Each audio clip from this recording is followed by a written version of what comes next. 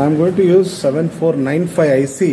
I am going to mount like this in the IC base so that the notch is to the upward direction, and I lock it.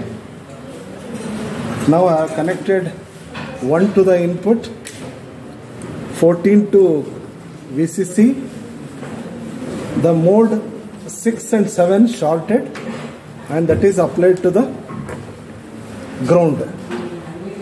Now 9 is applied to the clock here, 10 is applied to the output, 14 to the VCC. The procedure I follow is, after switching on, I should find here the output being 0.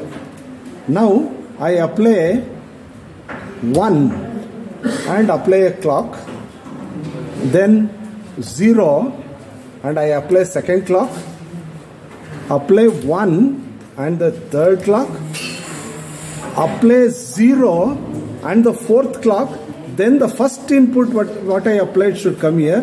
When I apply clock, the first input comes, fifth clock, second input that was 0 will come, sixth clock, 1 will come, that was third input, and seventh clock, 0 will come, that is the fourth input.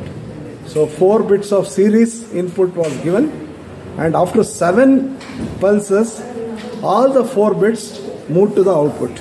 Thank you. Now I am going to apply serial input and get the parallel output. I am going to apply 1 and apply the clock. So the output registers here. Now I make the input 0 and apply the clock. So this 1 moved here and 0 entered this bit. Now I apply 1 and apply the clock. So the 1 entered here, 0 shifted here, the first one shifted to the left. Now I make it 0 and apply the fourth clock. Now whatever I had applied, 1010, after 4 clocks have appeared on the parallel output. Thank you. I will make mode 1 here. I have applied parallel input 2, 3, 4, 5. Now I am asking these 3 outputs. Only I am exposing the final output to demonstrate parallel in serial out.